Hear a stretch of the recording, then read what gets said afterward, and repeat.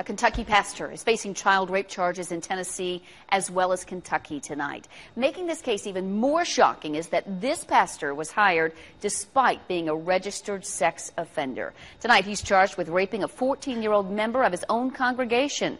Fox 17's Erica Lathan live now from Gallatin with more on this for us. Erica? Well, Stacey, we can tell you that tonight Pastor Roy Yoakem is locked up here in the Sumner County Jail, charged with statutory rape. Tonight, church members say they're shocked, but some are asking how he got hired in the first place, considering he already had a criminal record. The New Gospel Outreach Church is dealing with a nightmare. It is horrible allegations.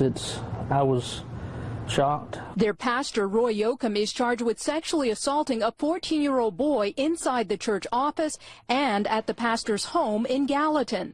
I'm going to let the law enforcement and the court system decide that.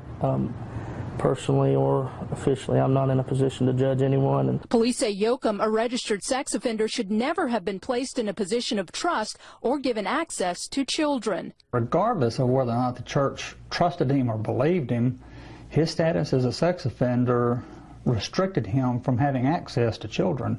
So he was in violation of the sex offender registry anyway. Church members say Yoakem told them he pled guilty to second-degree sexual abuse of an 8-year-old boy in 2003, but claimed the allegations were false. They checked with authorities before appointing him pastor 3 years ago. The Kentucky State Police was contacted. The Kentucky Attorney General's office was contacted.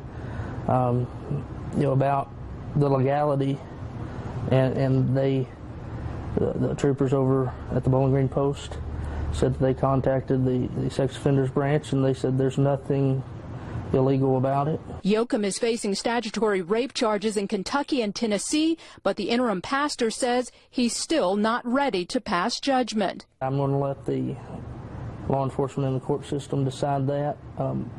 Personally or officially, I'm not in a position to judge anyone. So far, police in both states say no other alleged victims have come forward, but tonight we're learning that Yoakem could possibly face federal charges if the alleged victim in this case was transported across state lines. We're live in Sumner County. Erica Lathan, Fox 17 News.